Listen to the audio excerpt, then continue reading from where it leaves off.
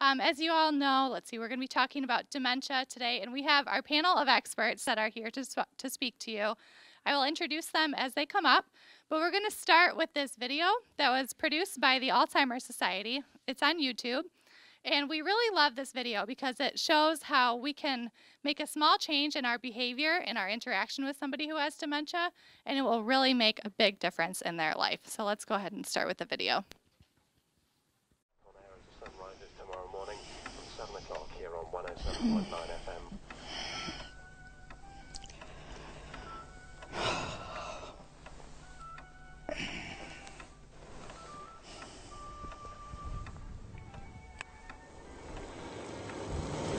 Right.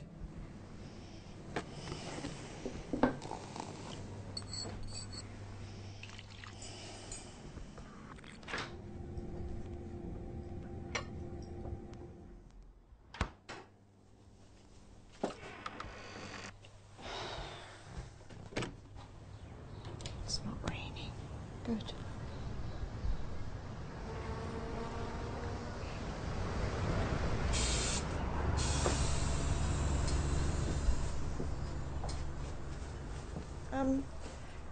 What?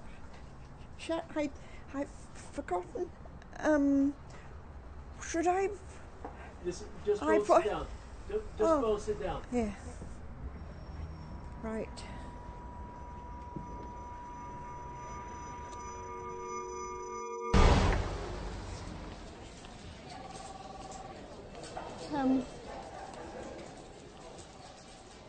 Oh, that way.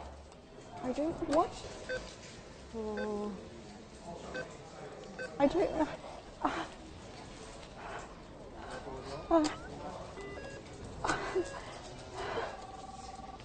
Could you please? Oh.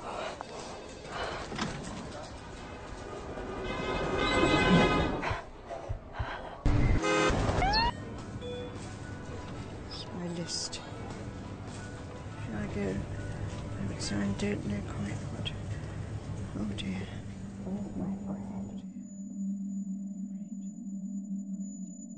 Chicken cheese.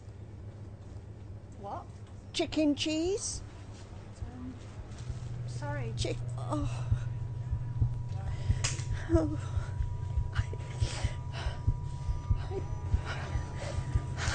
I don't know.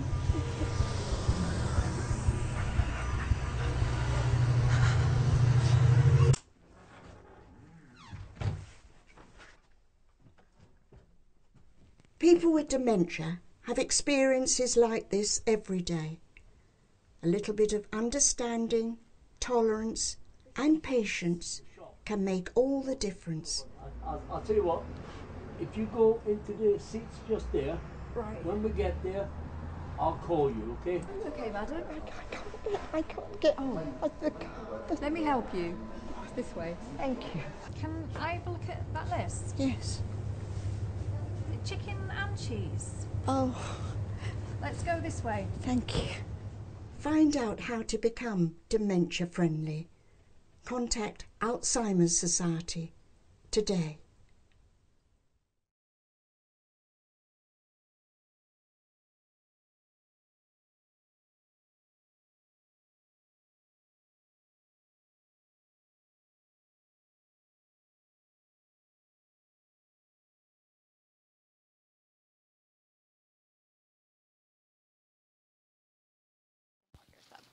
Okay, so as you can see, this video is not specifically about first responders, but we think it demonstrates very well the kind of situations that somebody with dementia might find themselves in and how they really just need that extra little bit of help to guide them through.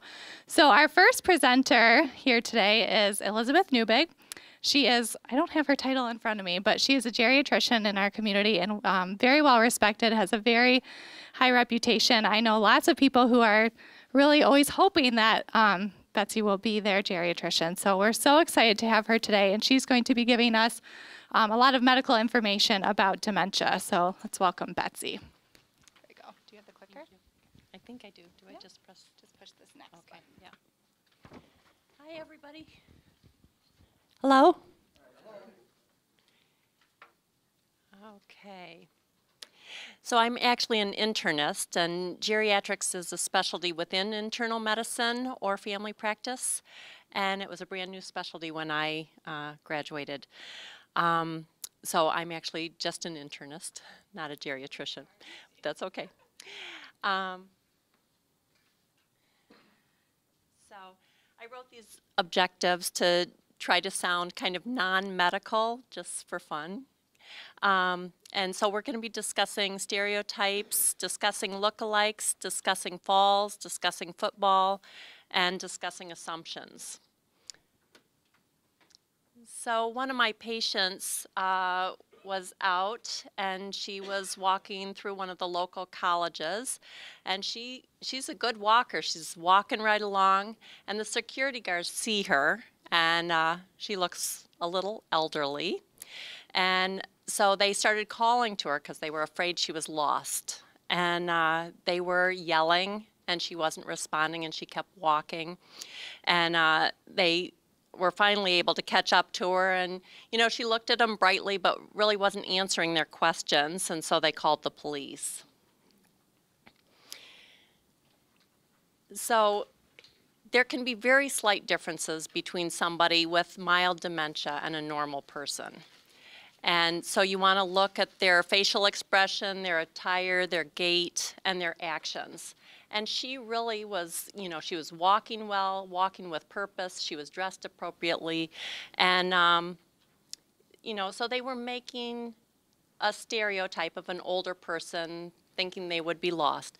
Well, wandering does occur in dementia. 60% of people can be wanderers. So it's not an unreasonable assumption.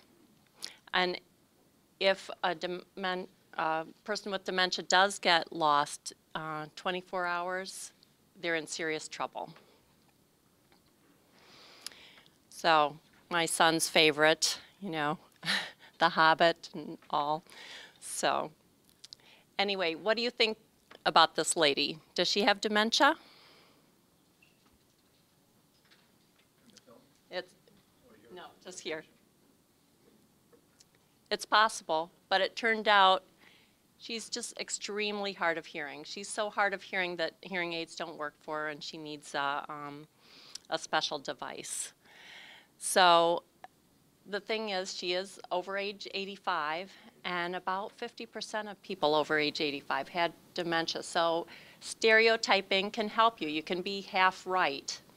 But the thing is, the way you respond to her, if you respond you know, just slowly and carefully, I think she could have answered the questions.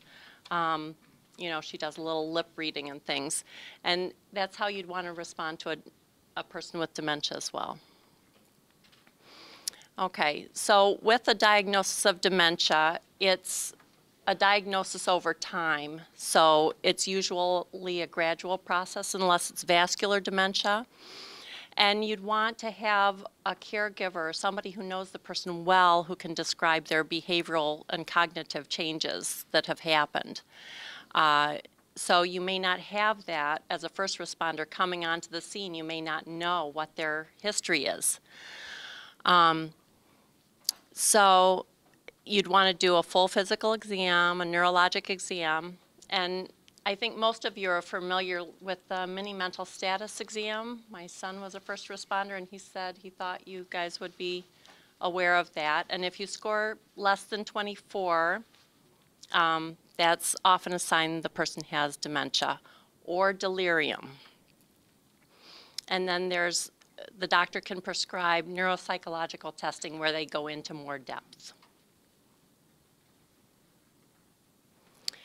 Then we often screen for vitamin B12 deficiency, but the fact is the studies show that even replacing B12 if it's low often doesn't fix the memory problem. But hypothyroidism is very treatable and can fix a memory problem that's due to hypothyroidism. Depression often is called pseudo-dementia because they can have trouble with memory. So we look into that. The genetic testing is not usually performed. It's not recommended as a screening test. But we often do an MRI or a CT with first diagnosis. I think the main thing for you guys is you don't want to assume that somebody's memory problem is dementia. Even if they have dementia, you want to listen to the caregivers because they can tell you, oh, there's been a change in this person. You want to talk to the person first and give them time to answer. It can take somebody with dementia 10 seconds to come up with a response. So you really have to sit there and count to yourself because you'd be surprised how quick you expect a response and you won't often get it. You want to give them one-step instructions. You want to tell them what you're doing. Even show them the instruments you're using, like if you're doing a pulse ox or something. If you have time, have them do it on you first, so they just understand what's happening. You want to document what you're seeing from that person because that's going to really help the doctor in the emergency room because their mentation may change over the time from you seeing them to them seeing them. It may get better or it may get severely worse. Like I said, you want to talk to the caregiver. You want to know if there's a diagnosis of dementia and when their mental status changed. So the question is this dementia? They look befuddled. They're slower to answer. They're easily distracted. They're walking the wrong way. They're making disjointed statements. They're stumbling. They're crying, but they've had a period of unconsciousness.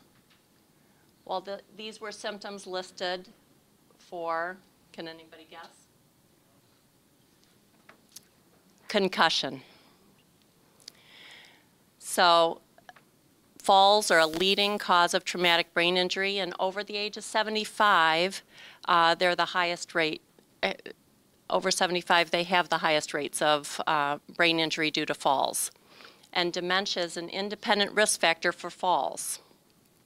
And people with dementia recover less well.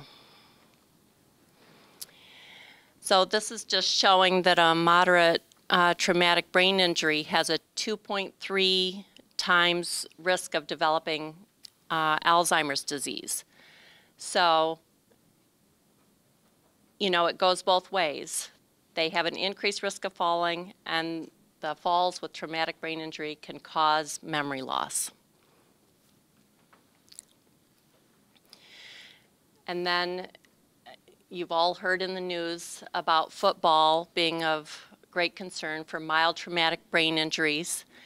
And they're showing that with these mild traumatic brain injuries over time, they can have similar brain pathology to Alzheimer's disease with the beta amyloid and the tau plaques. So this is just talking about how they're trying to figure this out, whether they're going to make new rules in football, whether they're going to be able to fix the helmets, and this suggests that just fixing the helmet doesn't fix the problem. So what about these symptoms? They have an acute or subacute presentation of change in their memory. It's a fluctuating course. Sometimes they can talk to you a little bit, then other times they're more clouded. They have poor concentration. They have trouble with their short-term memory. They're sleeping during the day. They have hallucinations. They're agitated. They have an unsteady gait. What do you think this is? Any ideas? This is delirium. And delirium occurs in 15 to 20% of all hospital admissions, and it has a higher rate in the elderly.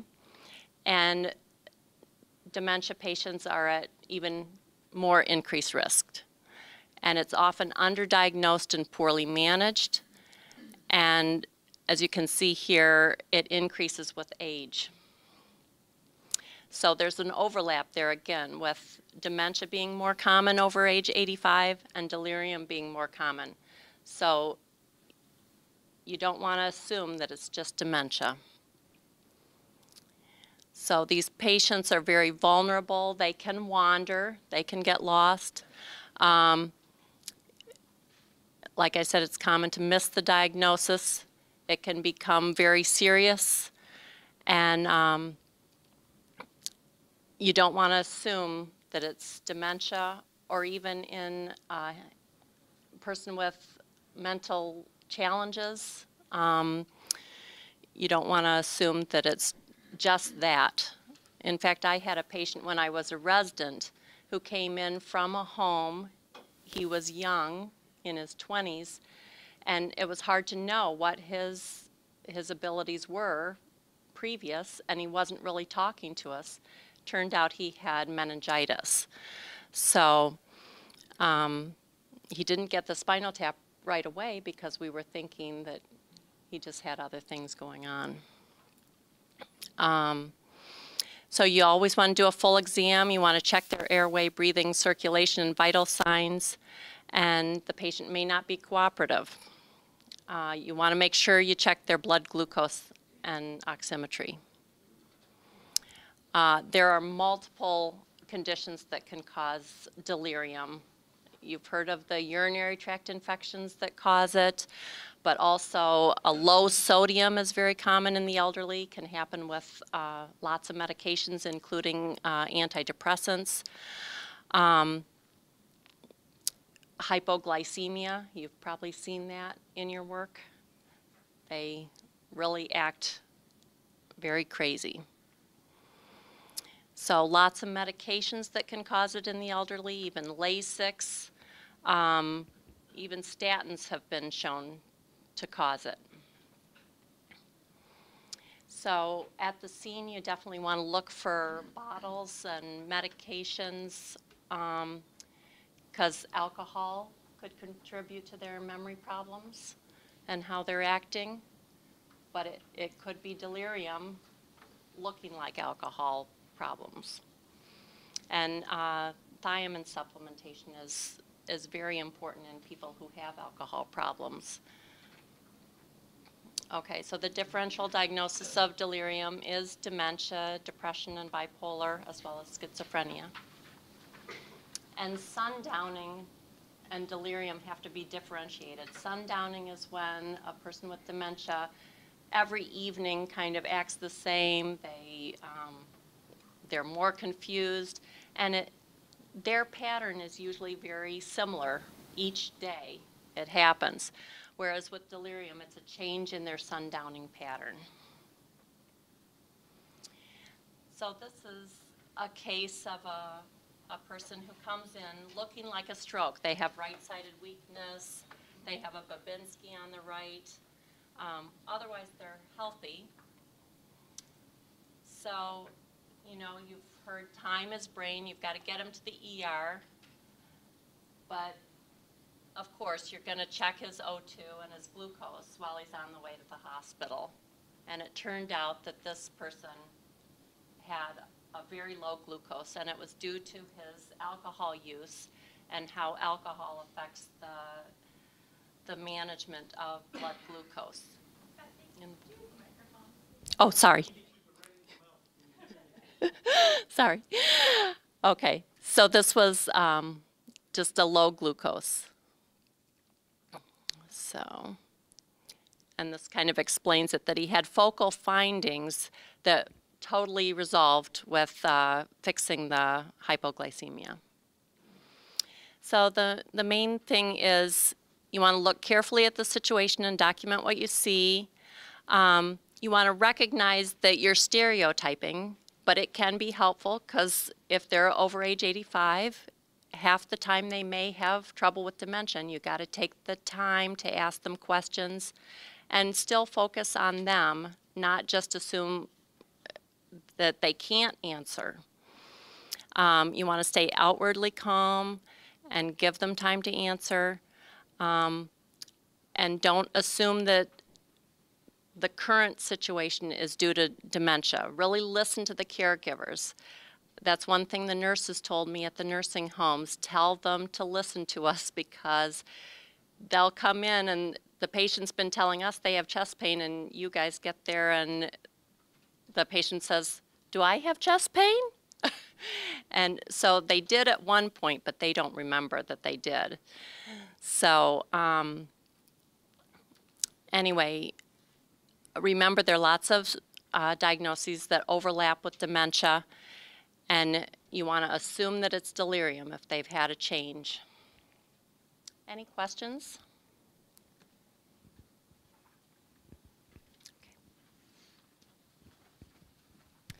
Thank you, Betsy. Keep in mind that at the towards the second half of our time today, we are going to be doing some role plays and some question and answer. So if you do have questions, you can just write them down. We'll have plenty of time for them later. So our next speaker is Joy Spahn. Joy is with the Alzheimer's Association here in Western Michigan, and we are so glad that she can present to us today. They do a lot of work with caregivers and with people with their dementia, so she is really one of the experts on speaking with people with dementia. So, Joy.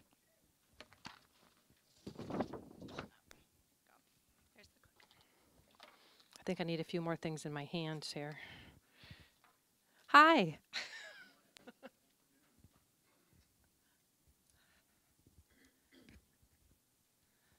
Wow, you sound like you really got your work cut out for you. Not only do you have to deal with folks that are having some medical issues going on, now you have to think about whether or not they're cognitively able to understand what you're asking of them. But I'm so glad that you're here. Before I start, I want to just kind of draw your attention to some things in your folder,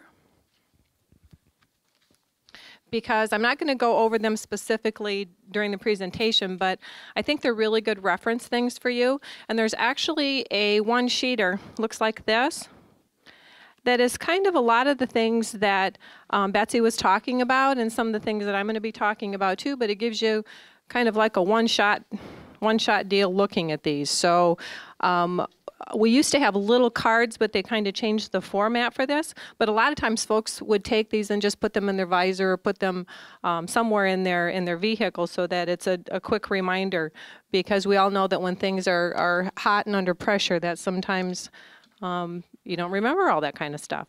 The other thing that's in here is a brochure called The Basics of Alzheimer's. And again, it covers some of the things that Betsy was talking about, but it goes into a little bit more detail about some of the signs and the symptoms. It talks a little bit about how these changes affect the brain. It talks a little bit about how to find out if a person clinically has a dementia, and some other things. So this is kind of a good little reference for you too. So, and there's other really good stuff in your handout, but I just wanted to bring your attention to that real quickly. Any questions on any of that material so far? Okay. I am so glad you asked that question, because we are going to talk about that. There you go. I knew it. See, I paid him. All righty. These are just a couple things that we're going to be going over today. Kind of an overview of dementia to address the question that you had. Some communication tips and strategies, and that's going to kind of build on what you've already heard from Betsy. And then I'm going to talk just briefly about a program that the Alzheimer's Association offers called Medic Alert Safe Return, because this is something for a couple of reasons that are important that I'll go into when we get there. So sometimes when I do these presentations, I deliberately throw that question out into the audience, because I kind of like to see what people have to say. Because frequently I'll get things like, well, you know, my person really doesn't have Alzheimer's disease. They have dementia because that's worse, you know. Or no, my person has dementia because Alzheimer's is worse. So one of the things that I ask them is, how can you tell the difference? Anybody want to try it? Because the answer's right here. Okay. Actually, dementia is an umbrella term. It describes a group of symptoms. Excuse me. So things like changes in memory, most noticeably short-term memory, It'll include things like behavior and mood and all those sorts of things. And a lot of times when I talk to folks about dementia, I say, you know, because we always think of it kind of more linear. We think of it just as the forgetfulness part.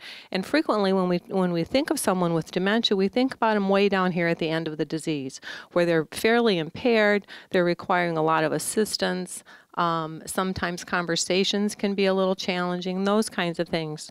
But you got to start somewhere. And so I always tell folks there's a lot of living that has to take place between the time a person starts noticing some of these symptoms and when they get down to this point where they, excuse me, require a lot of assistance. So I often say, think of it more like a spider web. Because with a spider web, you have lots of different parts that are all connected. So you have things like memory, short-term memory. You have things like mood. You have things like judgment, impulse control, all of those kinds of things that make up who we are. Because every single thing that we do is based on memory. We come into this world with a little bit of a blank slate. And then as we get older, we learn things like how to make good decisions, how to be independent, how to drive, how to act in certain circumstances so we don't act the same when we're going out partying with our friends as we do when we go to church, or at least that's frowned upon. So we learn all of those things from the time that we're born. But we don't often think about that as learned behavior, but it is. So Alzheimer's disease is actually one cause of dementia. There are multiple causes of dementia, but it's generally hallmarked by a loss of memory and other kind of intellectual abilities. So when I'm talking about that spider web, those intellectual abilities are the things that come into play as well. And they progress enough where there's changes enough where it actually interferes with your ability to continue and perform day-to-day kinds of things. But again, keep in mind that this is a progressive kind of thing. So sometimes what you might find when you're responding to a call is someone that might be in the earlier stages of the disease. And so they're going to act very differently than someone that's in the later stages. And it's often difficult to be able to recognize that because generally you're called out for a trauma. So there could be something like a head trauma or some other kind of an injury, which again is going to have a challenging impact on a person's cognitive abilities. Alzheimer's disease is the most common form of dementia. It covers about 70% of the causes of dementia that are out there. Feel free to ask any questions at any time, by the way.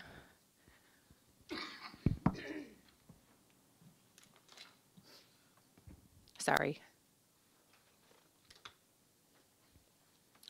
One of the things I wanted to talk a little bit about too is younger onset. Oftentimes when we think about dementia, we think about someone that's older. But there are actually a small percentage of folks that develop the disease in an earlier stage. And when we call it younger onset, it's generally somebody that's developed signs and symptoms of the disease before the age of 65.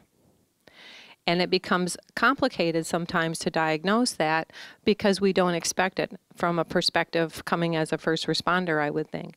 Because we kind of talked about those stereotypes and how that can be to your advantage.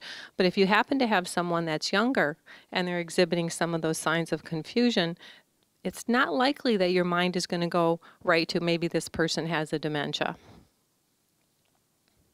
We've had folks that have come into our office that have been in their late 50s.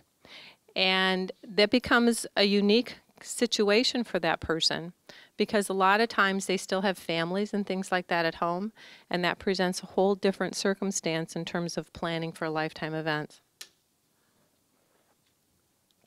Frontotemporal dementia is more common initially in younger folks than it is with some of older when it's diagnosed a little bit later. And what happens with the frontotemporal dementia is you don't often see that initial forgetfulness that brings attention to it a lot of the times. What you'll see is more behavioral issues. So lapses in judgment control or challenges in judgment and impulse control and things like that. Do I have a timer? Are you going to be my timer? Okay. I always tell folks it's not the talking part, it's the shutting up part. So one of the things that I wanted to bring your attention as we start to talk a little bit more about some of these things, and I don't know where the pointer is on this here. Notice this cross-section of the brain. And we're going to be talking about language and memory and how the brain functions in those areas. And you'll notice that this is a normal kind of brain. Notice the size and the shape of how these areas of the brain that help control those parts of our cognition compared to this over here. And I always tell folks that sometimes one of the things that can be your best advantage of working with someone with dementia is changing your expectations of that person. Because when you've got some impaired abilities and your expectations remain the same, often there's some challenges there in meeting those needs. So these are the 4 areas of cognition that we're going to talk briefly over the next 15 minutes on. We're going to talk about recent memory, language, visual spatial functioning, and executive functioning. So recent memory. This includes a loss of recent or short-term memory. There's a difference between forgetting something and being able to retrace your steps and forgetting that something occurred. Most of us have probably walked into a room someplace, set something down, and then you got busy doing something else and you're like, why'd I do that? Ever happened to you? Some people are going, other people are going, yeah. That's pretty common. I frequently get asked, I keep losing my keys. Does that mean I have dementia? And I usually say, no, it just means you're really not very good with your keys. But if you forget what that goes to, or you start finding your keys in really unusual places or different places than what you would expect, then it might be something to start looking at how things are progressing in general. Unable to rely on memory to prompt or orient the person as appropriate to and appropriately act or respond. What this is important to is as you're responding to situations and understanding how these things are going to play out as you're trying to interact and get questions answered from some of these folks. Because what happens is as the short-term memory becomes impaired, it makes it difficult for people to respond sometimes if you're relying on short-term memory. So we want to take a look at that to help you be able to ask questions that are appropriate. Sometimes when you get someone and you're asking them a question, they may wind up, their answer may sometimes come across as conflated or inappropriate. What happens with memory as it progresses with an impairment is sometimes the past and the present become mixed. If you've been around someone that has a cognitive impairment, sometimes they'll mistake a person for another person, like a spouse, or excuse me, a child for a spouse or something like that. And that's because as the memory becomes more and more challenged and impaired, those memories have a tendency to merge. So when you're asking someone questions, it's important to be aware of that. And then although people, places, and routines may feel familiar to the individual, everything is new, especially as the disease progresses. Just a quick question. What are some of the things that we're going to be doing some role play later, but what are some of the things that you may have run into where you questioned a person's cognition, questioned their memory, or whether or not they had a dementia? I'm just curious, because we've got quite a group here.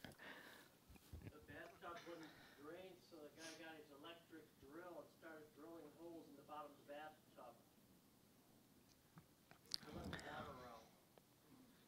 Problem is he's on the 2nd floor of the apartment complex.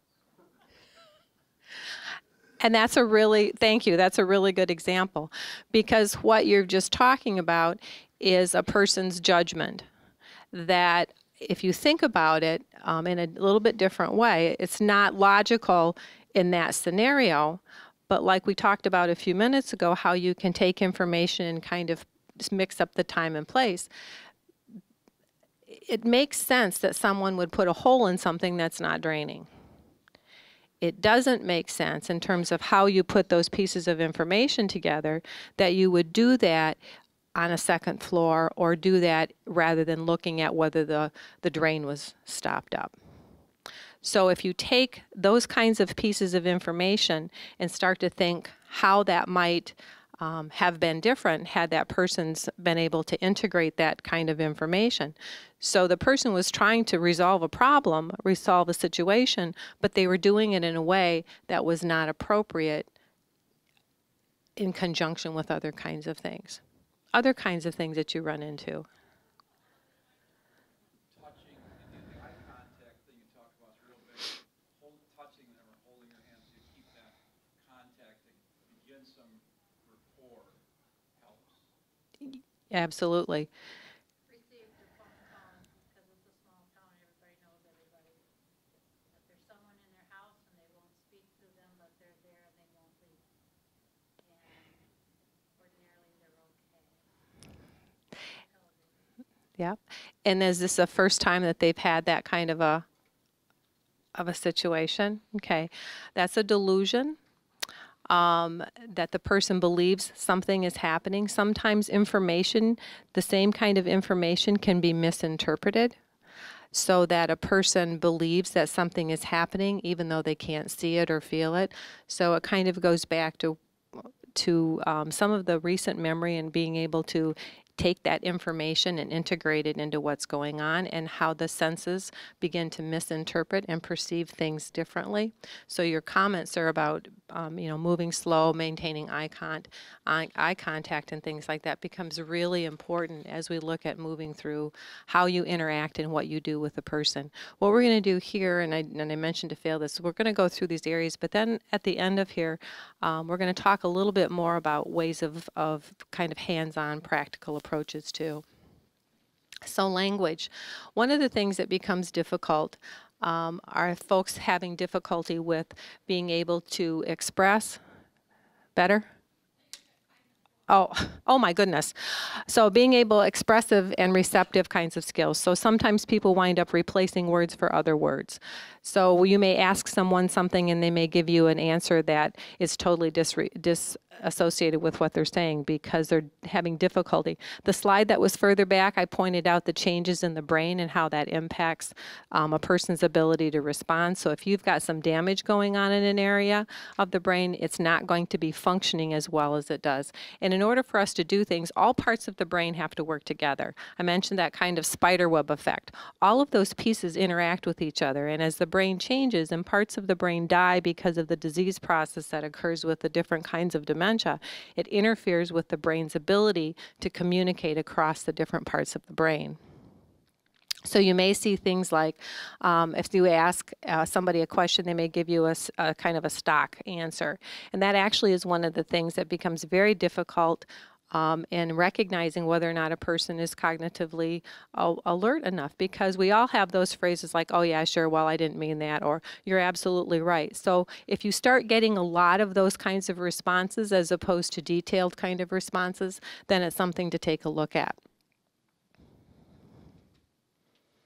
Some of the visual spatial things.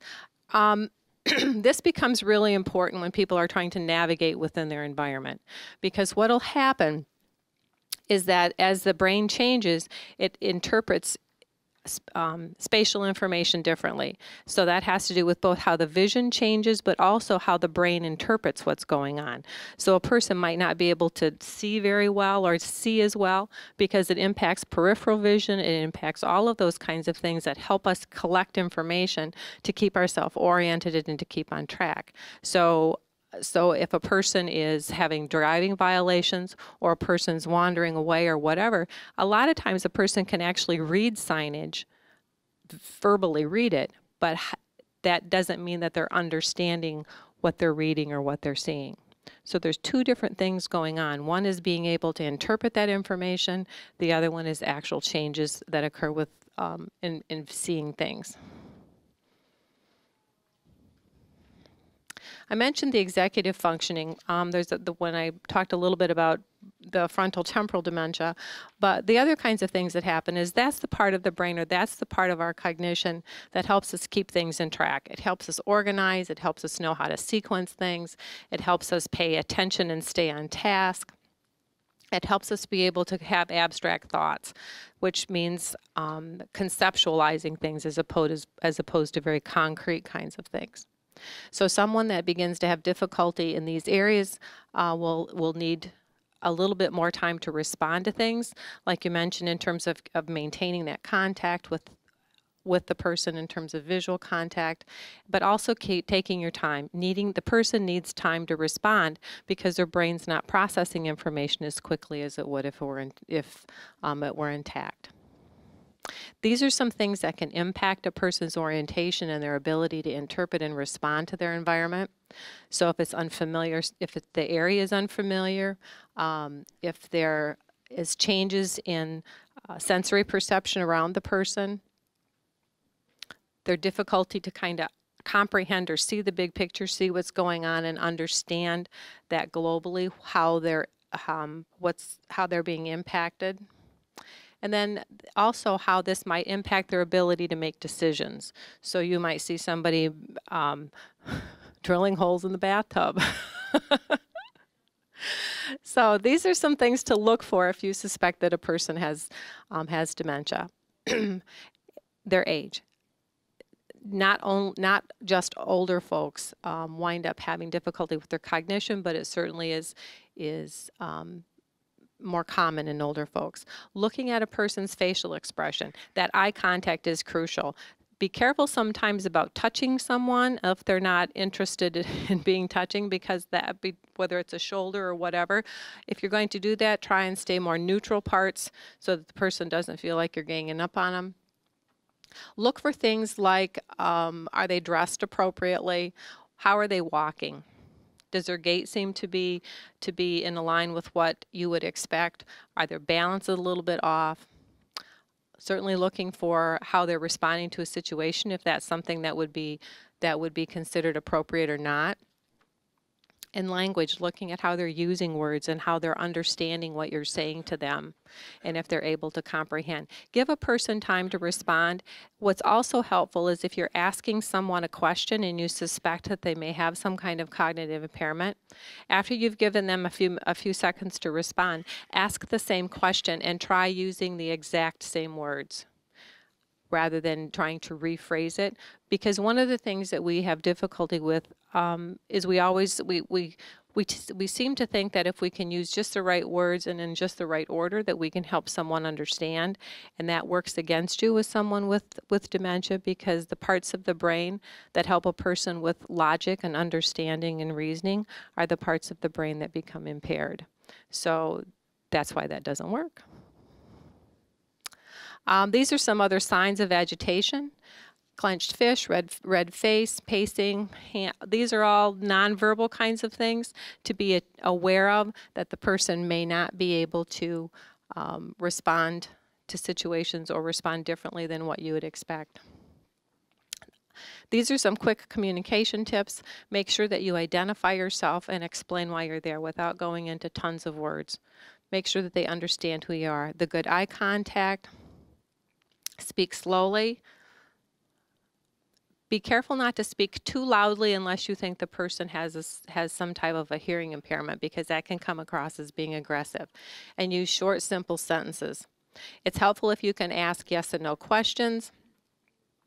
Ask them one at a time and make sure folks have enough time to respond. Repeat the question exactly the way that you repeated it at least 3 times is generally a rule of thumb. If words aren't working, try some nonverbal kinds of things. Try and avoid confrontation, because if you get into conflict, it doesn't often end well. If possible, and if you're trying to communicate, or you're trying to whatever you're trying to do and the person's not responding, if you have another person, tag team with them. It's helpful if you can only have one thing going on at a time, because too much stuff going on. I think back at the video and the lady walking into the bank and into the grocery store, it just seemed like everything was ganging up on her, so to speak, because there was too much stuff for her to have to sort out, and that can be a problem for someone with dementia. I'm going to talk a little bit about medical alert in a second. Be attentive to the moods and the emotion. Also pain, and I know that's probably why you folks get called in most of the time is because somebody's been hurt and they're in pain.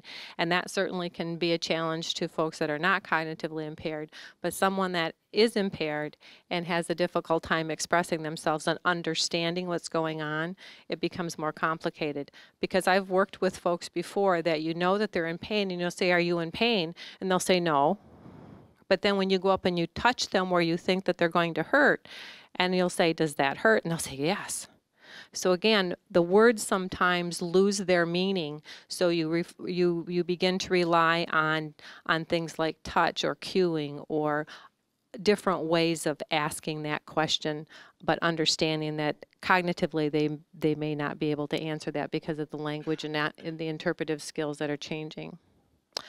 Again, this is just kind of a reiteration about some of the things that we talked a little bit about. It's helpful if you can minimize distractions. If you really have someone that appears to be quite upset and is having a difficult time working with you, try and minimize those distractions. Get them in a place or have people walk away for a while so that you can have that person's attention specifically on you.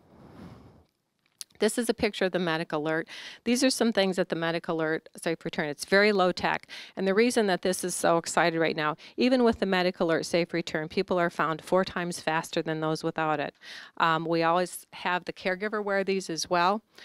If they will. And the exciting thing is we're able to offer this for free right now, and that's the reason that I have this slide up here. And we have those available. So if you are working with someone, if you've been called out because someone's wandered away, or you've been called out and you think that the person could benefit from that, please call us. This is just time limited, and we've had a number of people that have registered, but the more we can get these on folks, the better, because it does help find folks. And this is our contact information. And I just went right through it, and I know I probably went over, and I apologize. But do you have any quick questions for me? Just a quick comment. Yes. Over time, may I, sir? That make contact thing. Hi, my name is Don. I'm a paramedic. I'm here to help you. Is there anything that I can help you with here today? I've made that contact in a non-threatening way. People are pretty used to shaking hands on an introduction, and then I might even go into if I check your pulse while we're Perfect. you know, I just slide up and check, and I'm making the eye contact. The other thing that I liked about what you were saying is you took it really slow. Because those kinds of things that we were talking about, if a person has a difficult time comprehending stuff and you're there because there's an emergency of some sort, and so you're a new person that's been introduced to this situation. So if a person's upset and all of a sudden you have new people coming in and carrying things and trucks flashing and all this other kind of thing, that's going to make a person a little bit more nervous too.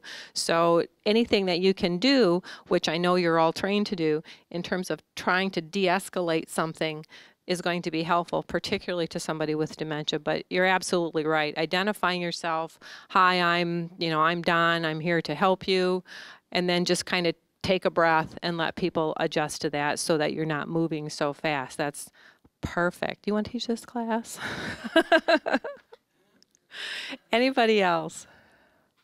Yes.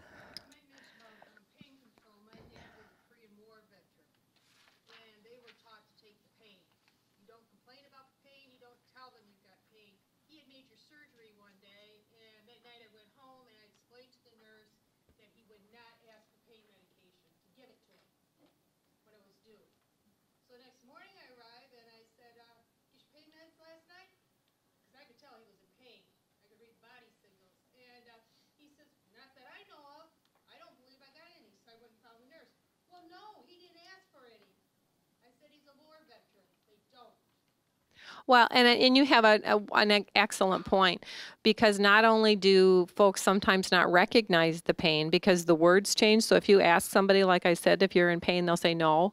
But if you touch them or if you know their history like what you do, so that's a wonderful asset for your dad to know, for you to be able to share that with his caregivers, is that yes, that person does have pain, because it is unlikely that they're going to go and ask for that.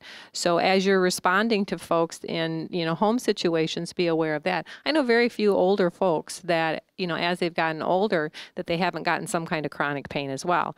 And whether it's arthritis or injuries or something where a person can can experience a lot of pain, and that actually can be one of the triggers for folks to respond more assertively or to be more frustrated and agitated, is if there is some chronic pain involved and it hasn't been treated. So, anybody else? Yes. I just want to add a little bit to what Don was saying. We have a couple of memory care units in our coverage area, and going along with what Don was saying there, a lot of times I'll find myself or guys from my crew pulling up a chair and sitting down with them. Perfect. Because a lot of us are pretty good size, and we kind of tower over them, and that doesn't add any good feelings to them. So we'll introduce ourselves like what Don was saying. Hey, mind if we sit down and talk for a second? And we'll just wheel a chair right up there and sit right with them, so we're not towering over them. That's great. Good job. Thank you for sharing that. I want you to come to see me if something happens. So, you guys are great. Any other comments or questions? Well, I think we're moving into the role play section. Yeah, Okay. Open it up to the rest of our speakers if they want to come up here and keep the questions coming. So the rest of our time here is going to be more informal and interactive. We have Chris Simons from Clark Retirement Community. She's going to be leading our role play. She has graciously volunteered to act as a person with dementia. She does not have dementia that we know of, but she plays one very, very well. She has a lot of experience. And we are also adding Suzanne Oglenhand from Pine Rest Christian Mental Health. So we're very glad to have her here too. She has a lot of clinical experience with people with dementia and their caregivers. So she has excellent things to share with us as well. So I'm going to open up to Chris. How we're going to do this is she's going to do a role play with one of you all lovely volunteers. We're going to see how that happens in an actual interaction. Then we're going to open it up to our panelists to see what suggestions or advice they would have in that situation. And then we're going to open it up to the rest of you with comments or questions on that situation. So you can see on the agenda we have 3 different scenarios. We're going to go through them one by one and talk about how this might happen in a real-life situation. I will ask that if you have a comment or a question, if you could just wait for me to come to you with the microphone. They're going to have to use the microphone. I know. We'll have to. I'll take it over to her. What's that? I can take it over to her as I'm doing Okay. it. Well, Yeah. one of us will bring use you a both of microphone, them. just so that everybody can hear and so that the recording picks up as well. So we'll do our best with that. But So the person that is going to help me will have the microphone? Yeah. Okay. All right. Okay. I need a volunteer. It will be painless. Oh, boy. Are you all going to be shy?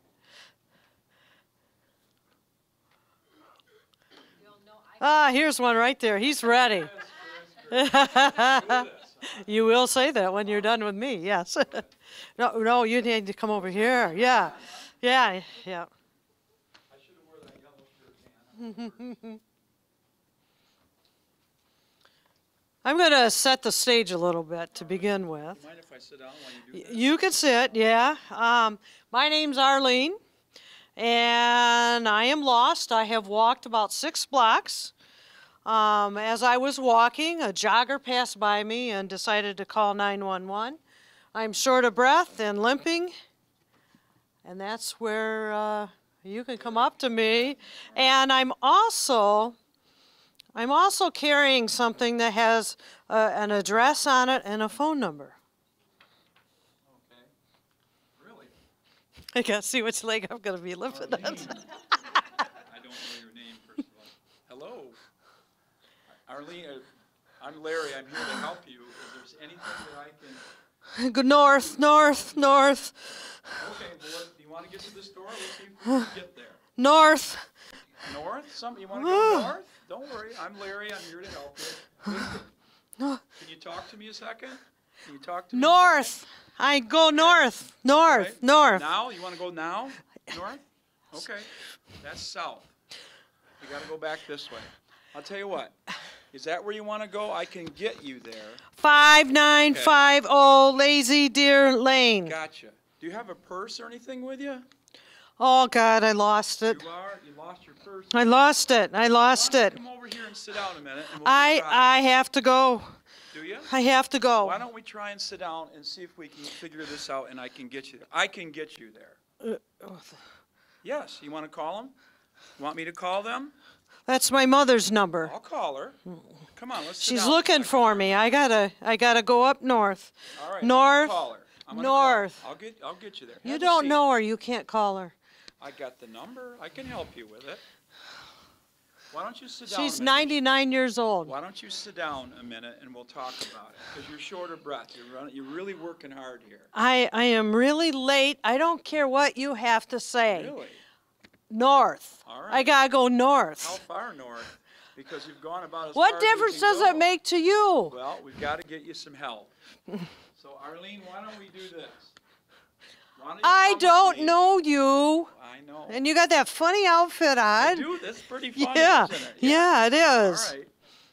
And Well, I'm gonna be late. let's get this. Let me call a minute and see if we can get it taken care of. Why don't you sit down a minute and we can talk about it. I have to You sit take on the care of it. curb. Well, here, I'll bring in this nice chair for you. We live in a nice. If you're from Clark, you got nice stuff over there.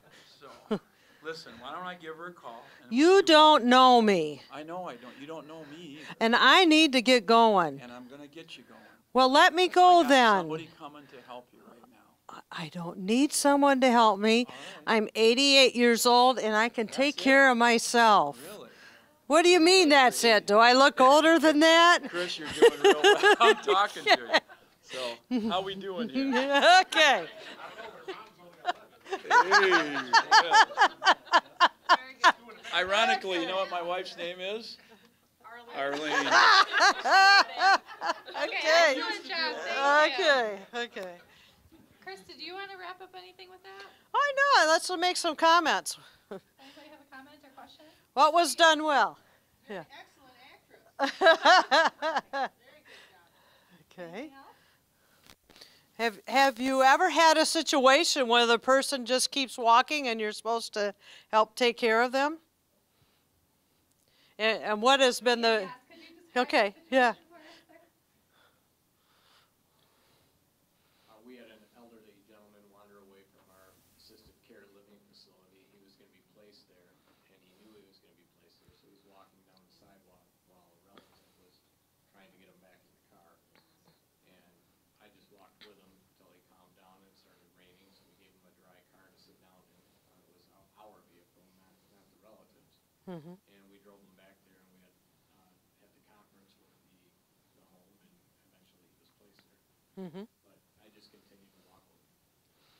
Sometimes we've had a gentleman a couple times. The last time he was actually had gone out to the doctor's office with a granddaughter, and she called saying that he wants to go somewhere, and then when she got him back to the facility, he took off on her on foot. And he just kept going and going. So we tried different people walking with him, and we finally found his caregiver that worked really well. But he would tend to bolt out into the road as you were walking out into traffic. So, and sometimes that happens. So, what about the approach that was used?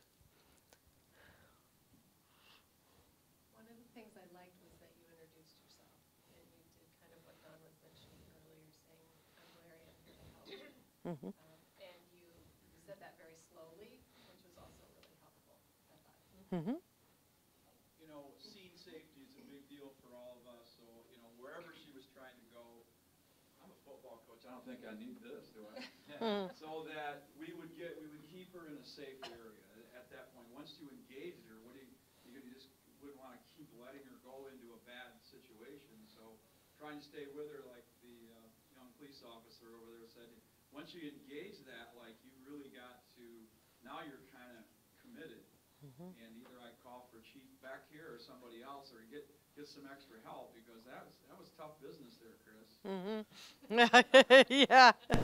Well, sometimes that's how it is. They just keep on going, but I think using the calm voice was really helpful, and making that eye contact too, because I eventually sort of decided that you were somewhat okay.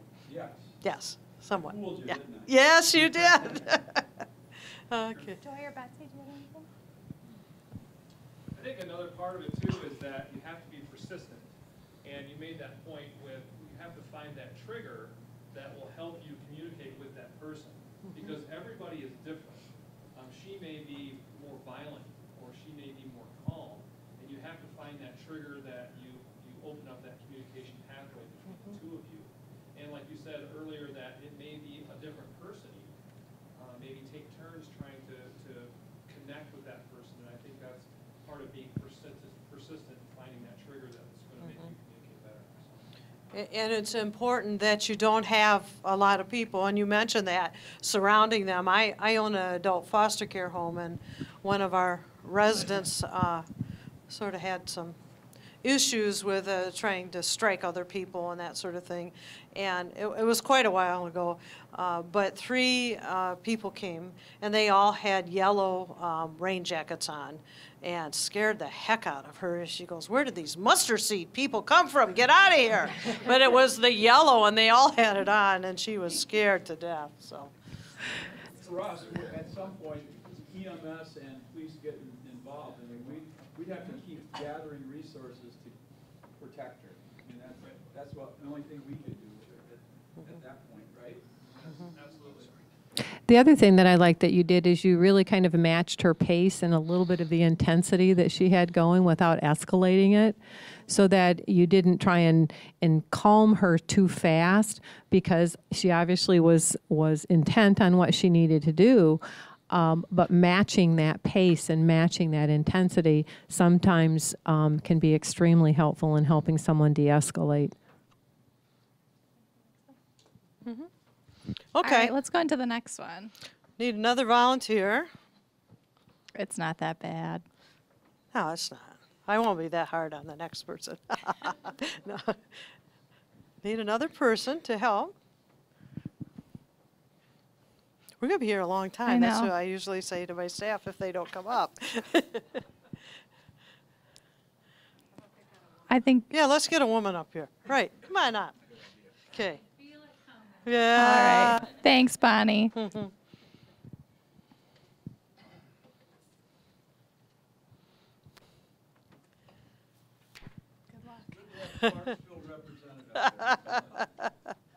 Okay, so. First your friends and now the people you don't know, right? Yeah, right.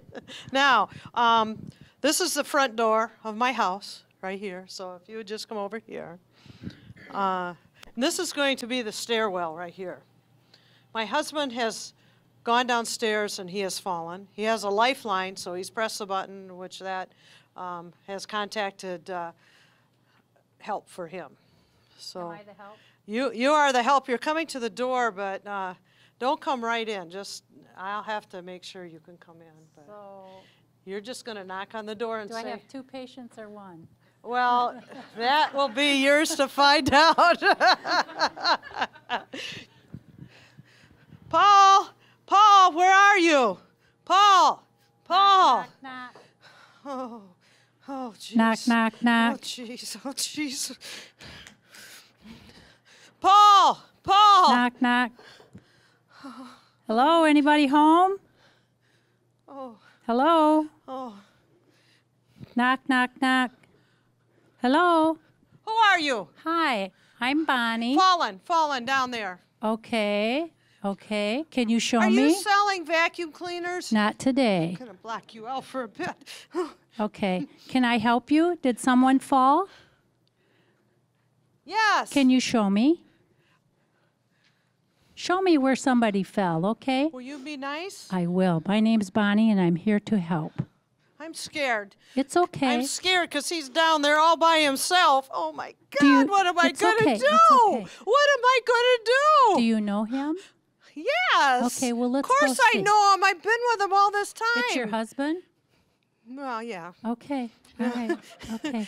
But he's down yes, there. He did fall. Well, I'm going to get some more help come because I can't Well, do it all by hurry myself. because his head's bleeding. Okay. And I'm scared. Okay. I'm really so scared. If I have equipment with me, I'm scared. I'm sorry, hon, but you'll be all right because I'm going to I take am care not of your him. hon, but I'm scared. Okay, I'll take I'm care his of him. son. I'm here to help. I'm scared. Okay, it's okay. I'm going to sit over here. It's okay. All right, so I'll Okay. let her sit down and I'll treat the patient. Thanks, Bonnie. Excellent job. Any reactions to that one? Has anybody seen this before? Don, do I see a yes? Can you tell us about it? Well, I was just keen on, and I'm not picking on you, but what she said, I'm not your hun. Do we still teach that in paramedic school? We don't call our patients honey, sweetie, dear, okay? At least not until we've established a pretty good rapport with them. You know, kind of like get it from them as an okay to be that familiar. And again, I'm not picking on you, but that kind of, we talk about trigger points. And you might have been starting to get close, and then you do that, and it's disrespectful, and back off, and now you know we have to start over.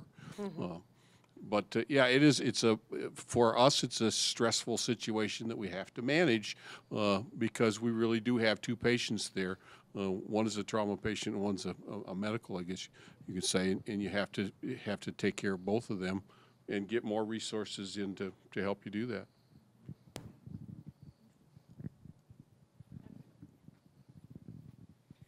So in terms of what you did well, you did a really nice job going slowly with her.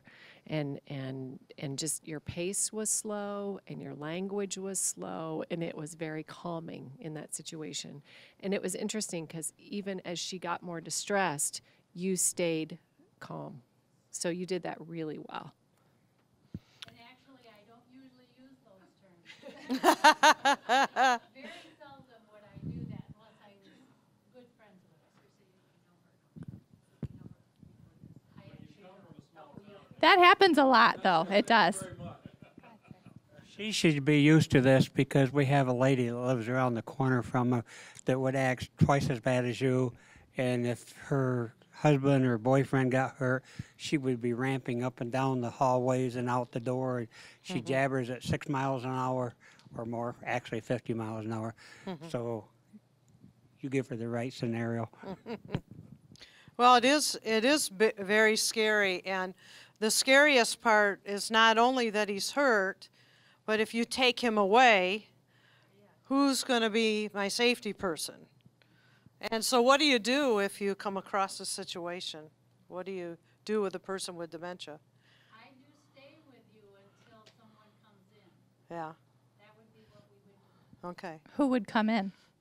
Well, I'm going to start looking around for phone numbers and for information to link with you, because if you have dementia that bad, usually there's something somewhere. I probably would ask you, do you have a phone, or, you know, and then I would kind of look around there for a lead. Yeah. Because the hardest part is having all strangers in the house, and you take away the one person that is their safety net. So it is important to stay with them if you can and reassure the person, but they might want to go with him too, to the hospital.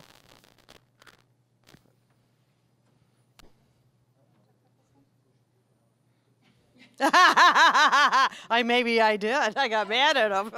One too many sass him back, and I pushed him down the stairs. So, okay. All right, one more person.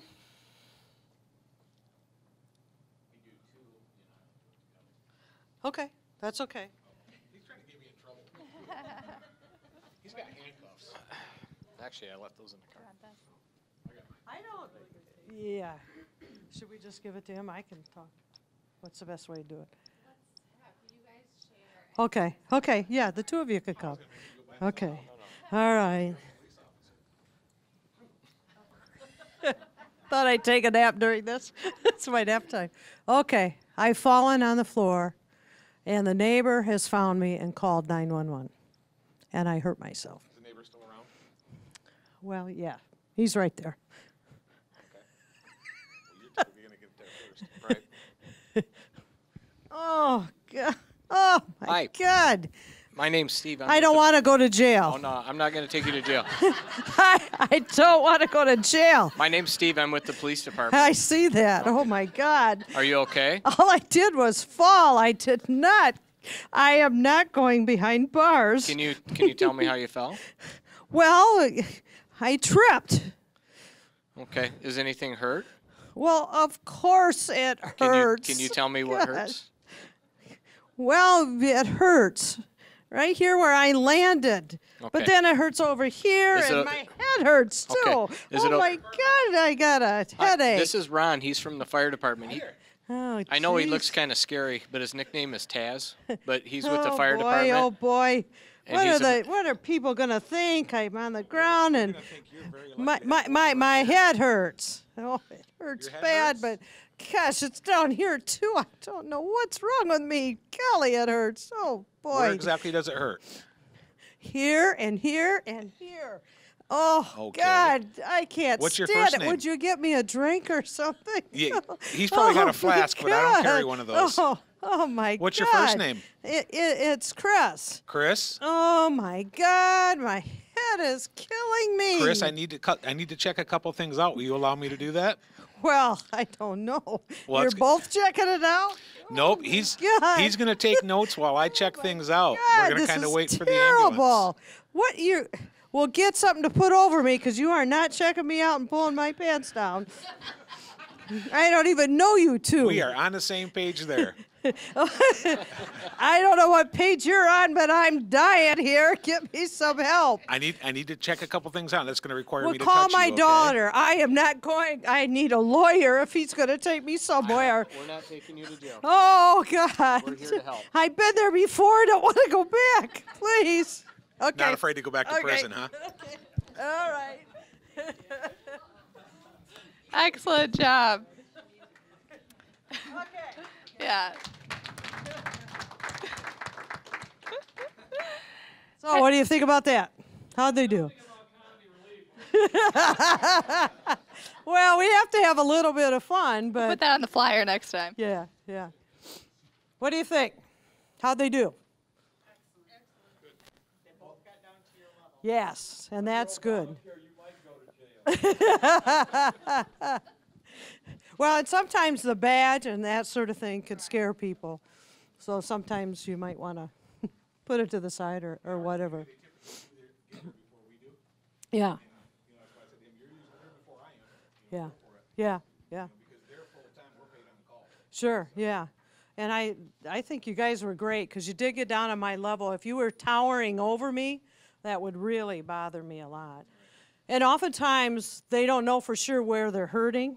And they might say it's their head and it's their... Do you mind if I touch her leg? See where I'm going to push you, tell me when it hurts. She probably would have made you buy her dinner, though. Probably. Yeah, I wanted a drink, that's for sure. So, any other comments? I think I'll talk a little bit about at Clark. I remember one of our ladies. The ambulance came. Two good-looking guys, and she was all excited. And she looked at them and she says, "Whoopee! We're going out to dinner!" And they just sort of looked at her and didn't say anything and just kept wheeling her out. But I think she had a good sense of humor, even though she was having chest pains, I think. But to just sort of go along with that humor instead of, they just ignored her. And it was like, have a little fun with her because she is having chest pains. She's having some discomfort, and obviously she's going to go to the hospital, so have a good time. The other thing sometimes, and I think Joy mentioned this, is especially if you're picking someone up at a facility, the people there know a little bit about their cognition, and to do the mini mental on them and ask them what year it is and what day it is just agitates them more. And I think if you can get the information from the staff right there, that's a good idea because you don't want them more irritated and feel dumb in front of people they don't know. So. You have to remember, too, with people that are in a home like that, they may not know the day. They may not know the time. No. Their routine is the routine of the home. So you Right. want to ask them a question that isn't related to day or time Yeah. of the president or something that we would normally know. You might want to ask them something else like, who's this nurse right here? Who's Yeah. this person right here? Yeah. That might help a little bit also. Yeah. I think, go ahead. I think with the caregiver, and this is a seasoned group, so you probably are well familiar with this. The caregivers called you for an emergency. They may assume that because you've been there before, you already know they have dementia, or they may never mention it because they want you to focus on the emergency. So not only listen to the caregiver, but ask the question if you think there's something that's not quite gelling, just say, Mm-hmm. Yeah, I think that's a good idea. Might set them off, but Yeah. some way, find a way to ask it. And I have been in that situation where the person was doing quite well mentally, but something didn't seem quite right. Mm-hmm. And the caregiver may not tell you. So I don't know if it's appropriate in the situation where you're called in, but to really encourage people to look at getting a good workup done so they have a good sense of what the diagnosis is. The other thing is the tables around here, there's lots of services, which you're probably already aware of many of them, but there's like a matter of balance class. If you're working with somebody and they want to learn more, there are classes that are evidence-based classes that we implement here throughout Kent County and surrounding counties too. So there's lots of resources in our community to help people stay independent, to stay at home, to understand as much as possible about their medical situation so they can function as independently as possible. So. Thanks, Suzanne. I was actually going to mention something else later, but I'll transition now. There's several brochures and other resources in your packets that you can take home with you. One of them is the Area Agency on Aging, which again is this agency here, and we have an information and assistance phone number. So if you call that main phone number on the Area Agency on Aging brochure, they will be able to answer any question for you regarding anything with an older adult. So even if it's not dementia, just something else where somebody's in their home, not in their home, but it's a person over 60, please just call our main phone number. And we have an intake specialist who will be able to point you to some resources or be able to direct you in the right path on that, even if it's for a client or a patient or something else. We encourage you to use that phone number as well as the rest of the resources that are in there. I know that some of you are not from around this area, like somebody's here from Flint and maybe Traverse City. Is that correct? No? Okay. Okay. I don't know how often you utilize the Area Agency on Aging or use it as a resource, but you can go on the web and put in Area Agency on Aging and it'll pop up where, which ones are local. With the Alzheimer's Association, the 800 number that's on all of your information is a smart number. So that means that you can use it anywhere in the United States and it'll go directly to the closest Alzheimer's Association. So if you want to pass that number along, it doesn't make any difference where you are in the country actually, that number would be applicable. And it's a good number to call because if a family's having trouble during the night or doesn't know how to do something, it's 24 hours and it's so important to, especially if they're frequent flyer with your services, they may need some other services to help them along. So yeah, it's 24/7. Yes. I think children are especially aspiring during this time because my mother-in-law had dementia and we were picking her up and we were taking her to a family function. It was a formal party and she, out from her purse, she took it's a bowl cover and she put that on her head and that was her hat. And of course, she's going to my family, she doesn't know them, and I'm going, oh my goodness. And my kids were with her, and they said, Grandma, do you have any more of those? And she, by golly, she did, and so my kids put them on too. And nice. they went in like that, and she just was so proud of that. I just thought that kids, Yeah, that's neat. different outlook on it. Maybe a little bit more accepting. Yes, Yeah, there you go. yeah. All right, well, we are about ready to wrap up here. Are there any other questions we can answer for you? Yeah, go ahead, sir. It's difficult, for some of us to get our folks, our responders that we have to show up to something like this, even if it's in the evening or whatever, because for one, we don't want to deplete our staff, specifically for us being a paid on-call department. Is this something that, a program like this, that we could get brought to our station, to train our folks there and to get them up to speed? Because, like I said, we have, numerous facilities in our response area. We cover 60 square miles. We've got adult foster care homes, we've got memory care units, and I think it would be critical to get the people on our department brought up to speed and more familiarized with this, because the patients, they actually deserve it. We've got to get that out there to everybody, and it's hard to with 26 of us, I can't send 25 guys into town to do this, even if it's only an hour and a half. So you're hoping that we can come and do a training specifically for another, yeah, absolutely. And invite other you come, and that way, we can still cover our areas, but we can still get a lot more people through something like this. What do we think, ladies? We are also taping it. Thank you for reminding me. Obviously, there's the video camera here. We will be taping it for those who cannot get a live presentation, but definitely communicate with me, and we can see once who I can direct you to or how we could make that happen. That is our hope, to be able to educate more people about this. So thank you for the question. On the scripts right here that we went through it. What's that? The script, that both presented to you. Oh, yeah. Is here, so the information is. Yep. Yep. My problem would be is I don't think that anybody, including myself, would present it like they do. Well, that's true. I understand. Try to work off of our memory of just what we covered today, which, we'll probably hit on the highlights, but who can replace Chris? Yeah, thanks for asking, though. Well, Appreciate it. I think that, the reality is, right now, there's 5 million, and that's gonna triple with us baby boomers, so there's gonna be a lot more people that you're gonna come across or have in your own family or experience in the community. And I think one of the reasons that we like to do this is because we want to give everyone quality of life, even if they have dementia.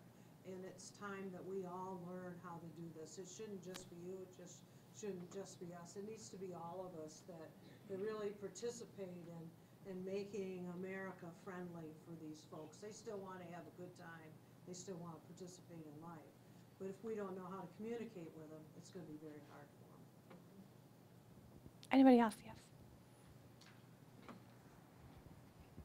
You probably can't answer my question, but with this Medicare funding, every time I had my dad into the hospital, he's deceased now, they would, after he was in the hospital for a couple days, which nursing home do you want to send him to?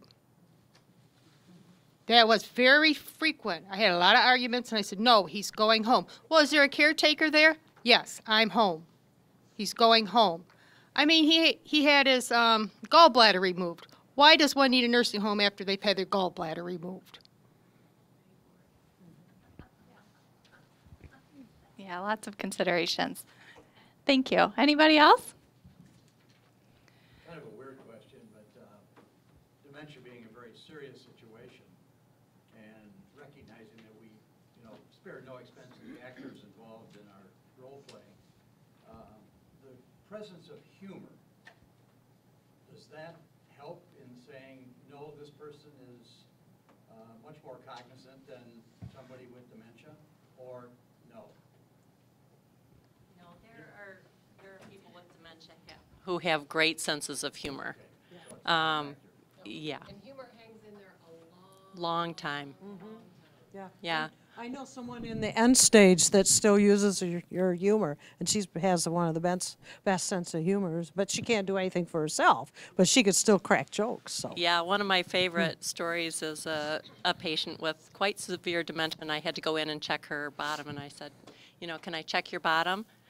She goes, why do you want to do that? I go, well, it's my job. She goes, couldn't you get a better job than that?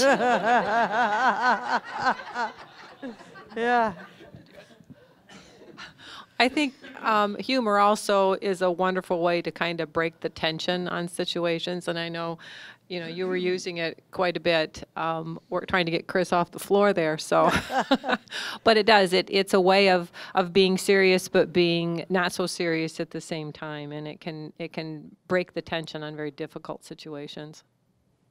The only risk is if it's taken the wrong way. Right. Yeah. Yep, be either hit or told. Yeah, yeah. Pretty quick might be too late. Yeah, yeah. There are some advantages to having short-term memory problems. So, you can move on and you don't All right. Well, thank you so much for coming today. You can all see that there's a green evaluation in your folder. If you could all please fill that out, and then I'll just ask you to drop them. I'm going to just steal this corner of the table right here on your way out, if you wouldn't mind doing that for us. We appreciate any feedback that you have. Thank you so much. Again, contact us if we can be helpful at any time after this presentation.